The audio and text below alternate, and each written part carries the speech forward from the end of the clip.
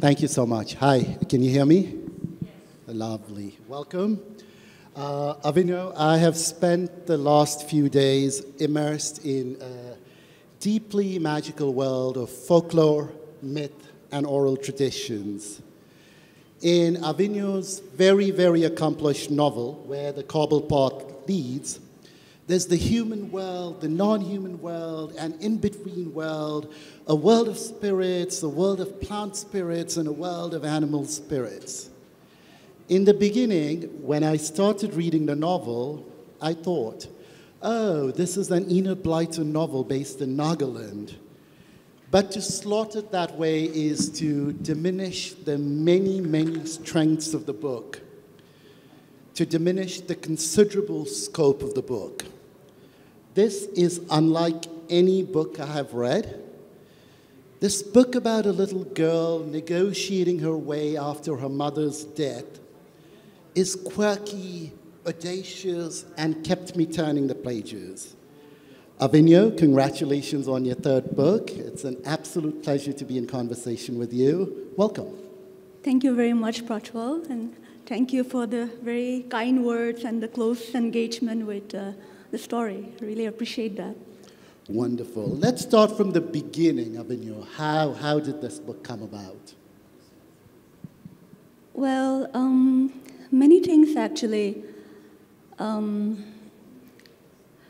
It was inspired by, I'm a Naga, and we Nagas, we come from we are a very highly oral indigenous society, and our heritage is mostly intangible in the form of oral narratives. So I grew up with folk tales, listening to stories, folk tales and legends. So I always found this very inspirational, and they're a source of identity. And then I think also my fascination with how marvelously strange this world is, and especially a lot of the chapters, groundwork was written during the pandemic as well, where many of us, we suffered losses of loved ones, and it made me think a lot about death and the afterlife. And so this story is also one about grief, and also surviving and embracing grief, and also my fascination with what academics call nativized Christianity, and all this came together and that was how it began, where the Cobbled Path leads. Great. I would love for the audience to get a little taste of what the book is all about. Do you mind reading a short extract? Oh, of course.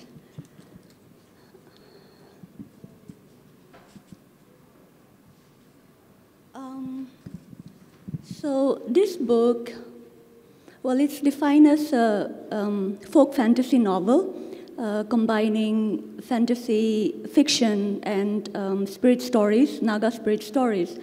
And also it's a book about, as I said, it's about grief and embracing and surviving grief. And the protagonist is a young girl, Vime, 11-year-old girl, who is struggling to come to terms with the demise of her mother. And it also, that was my intent, to trace her spiritual education through a fantastical adventure or misadventure, and how through that she comes to terms with, learns to accept pain and loss. And the extract that I'm reading is the part, one of the final chapters, where Vime is stuck in this spirit world, and she goes to sleep, and then she dreams a deep dream, and so it goes this way. Vime dreamt of the night and being back on her beloved cobbled footpath. The world had gone to sleep. All was calm. Guiding and lighting her path were tiny fireflies fluttering luminous against the canvas of dark night. Dead souls on their way to the afterlife, Vime thought, remembering an old, much-loved song. All fatigue had vanished, and Vime felt very much alert. She was awake in a dream. And Vime knew she really was dreaming when she saw Mother. Mother looked different, ethereal, her body radiating incandescent light from within. Not younger like in the in-between, not older either, but like she was finally resting in her true form. But when Mother spoke, her voice sounded exactly like the way Vime remembered, earthy, jovial. I must remember to tell Nime this, that people sound exactly like themselves in the afterlife, thought Vime. Mother smiled, as if she knew what Vime was thinking. They walked together, side by side. After waking, Vime would not remember all they spoke of, but she would remember telling Mother how beautiful she looked. Afo, so much has happened after you left. Nime is in college now. I know, Vime, I know. Father remarried. Yes, I know. Mother smiled kindly. Is she nice? She's very nice, Vime thought. She thought she'd feel guilty saying this, but she didn't. She knew Mother understood. And you, how are you? Mother asked, her eyes shining bright with boundless, limitless love. I wasn't okay for a long time, but I'm going to be all right now. Vime felt happy and sad too as she spoke her heart. That's my brave, clever girl. I'm so proud of you. Oh, Afo, I miss you. I've missed you so much. Thank you. Thank you, Avinuo. Thank you. I'm so glad you chose that extract, because when I was reading this eminently readable book, it almost felt as though my grandmother was whispering a story into my ear and we were seated around a fire. There was this very, very strong oral component to the book. It felt as though I was listening in on a conversation or listening to someone tell a story. Could you tell a bit about if that was your intention with the book? Prajwal, I'm so happy you said that, because that's actually the highest compliment for me, a Naga indigenous writer. So I keep repeating this, but we have an oral history, and our stories were passed on through the medium of speech, orality, but with changing lifestyles and thought patterns. In time, script came to replace orality, and I don't know whether I succeeded, but what I'm when I write, you have. Thank you. Yeah. So when I'm writing, I'm also trying to. I try not to focus too much on the technicalities of writing, because I think I would go wrong that way if I'm concentrating so much in the medium of storytelling rather than the story itself. But I also try to incorporate orality and imagine how this story could be narrated orally. So I try to infuse a lot of my local words, making it a point not that they are not italicized, because I want it to blend into the overall narration and not become conspicuous italics. And then I try to imagine a storyteller when they narrate a story. Often there are digressions, words are repeated often. It's not perfect. So I'm trying to imitate speech, and in a way trying to see if script can aid the cause of preserving the oral tradition and oral storytelling as well, and how each can necessitate the other. I don't know whether that makes sense, but yeah. It makes perfect sense. So the novel is based in the Indian state of Nagaland, which is a predominantly Christian state. In fact, I know that Nagaland has the highest population of Southern Baptists in the world outside of America, right? And your book is very, very heavy on Christian elements, But this isn't really the Christianity that was proselytized by the missionaries. It is the Christianity of your characters like Vime and her stepmom is a Christianity that blends a Naga cosmology and culture very harmoniously with whatever was proselytized. Could you've mentioned in an interview in Platform magazine, I think, about your fascination with nativized Christianity. Could you talk a bit about that? Oh, you're very astute, Prajwal. So, nativized Christianity is something that a lot of academics have spoken about, and Naga writer, incidentally, my aunt, Avinuo Kire, has also spoken about it often. And the thing is, for Nagas, it's like Prajwal has very rightly said here, predominantly Christian society. And it came about, Christianity came to us during the 1800s, during the 1830s, and the missionaries who came were the Puritan category, very Southern American missionaries, and they were quite orthodox, and this is something that even contemporary Naga, a lot of Naga clergy subscribe to, where we have to shut the door to anything to do with Naga cosmology, that Christianity means to shut out the spirit world.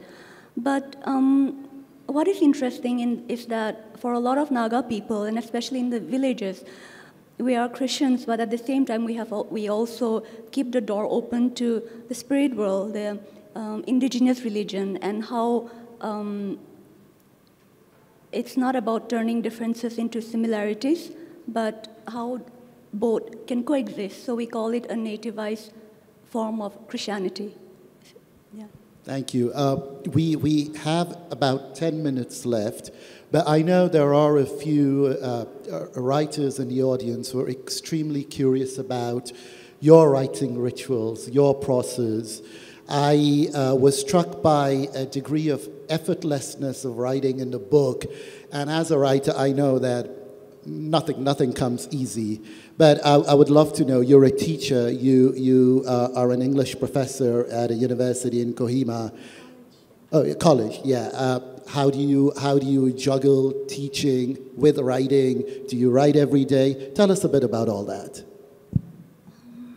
I think you would be able to answer this much better, in a much more helpful way, Prajwal, being the fine writer that you are.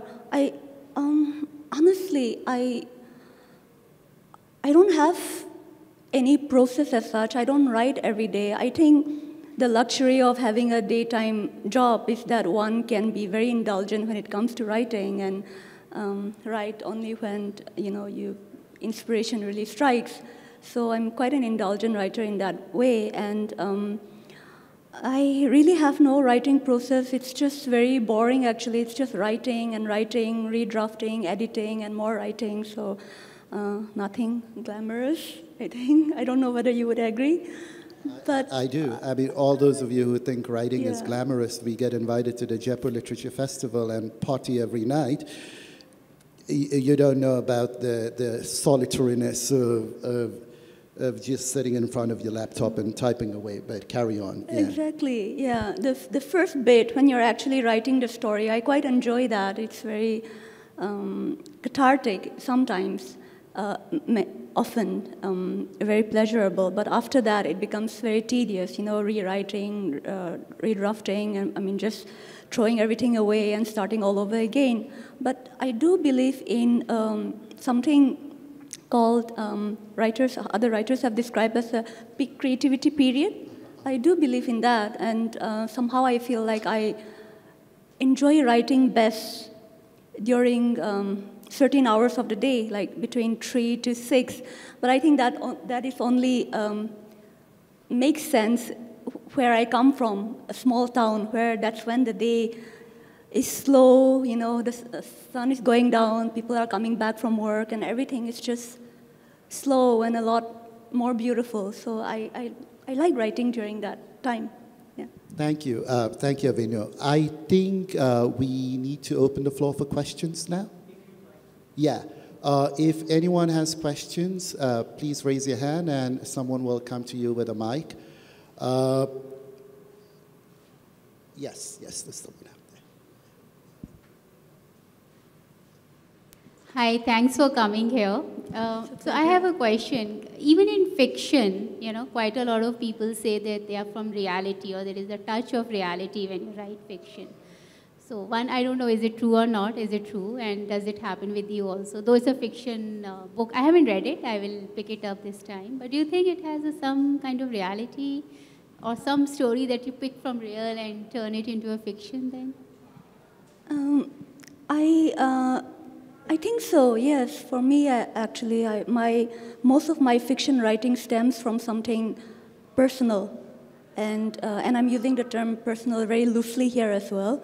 But yes, it does stem from something personal. And I think, I don't know whether Prajwal will agree, but for me, it's quite important that fiction is rooted in something real, something that is essentially non-fiction. And yeah, and like we say, literature reflects life. So I think the two are, the two sides of the same coin. Does that answer your question? We have time for one last question. Two questions. Okay, there's someone out there? Yeah. My name is Kunal. We can't hear you. Could you hold the mic closer? Hello. Am I audible now? Yeah.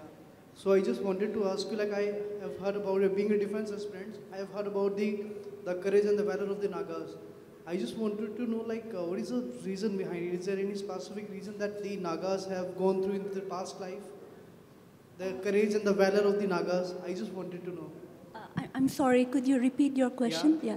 Since I have studied about the Nagas culture, they are brave and they fighting. They have a a homogeneous fighting spirit. So I just wanted to know what was the reason behind this. Like, is there any history letter to with them, which makes them like that? Yeah. The bravery of Nagas is. I don't know whether I can answer your question adequately, but a deep awareness of spirit activity has always formed the basis of Naga life, and the spirit world and the physical human world, they often coexist, collide, merge as one, and yeah, so that has always been a way of life for us. So yeah. Thank you. Yeah, Gloria? Yeah. Hi, so interesting. I wonder what the reaction in Nagaland has been to your novel, and particularly in terms of how people have thought about you taking oral traditions and writing them down. People have been very kind, actually, and very encouraging, and yeah, it's all been, like I said, just very kind, very positive, and it has been very educative for me as well. A lot of elders, sometimes they come to me and they say that what you wrote there, there's actually a larger story to that, and then they come and tell me, and a lot of elders, they encourage me to write more, and actually tell me to write more non-fiction, actually, yeah, by way of documenting our stories. So yeah, it's just been very positive. I was a bit nervous about the Christian element, but somehow, yeah, so far it's been good. Thank you, Gloria. Thank you, Avinuo. Thank you. This was a lovely audience. We are out of time, but Avinuo will be available to sign copies of her book, and other books that she has written. So I'm sure you can take your questions to her. Thank you. This is Where the Cobbled Path Leads. It is available at the bookstore here. Do buy a copy and get it signed by Avinuo. You'll be all the richer for it. Thank you, Avinuo. Thank you so much, Prajwal. Thank you, everyone.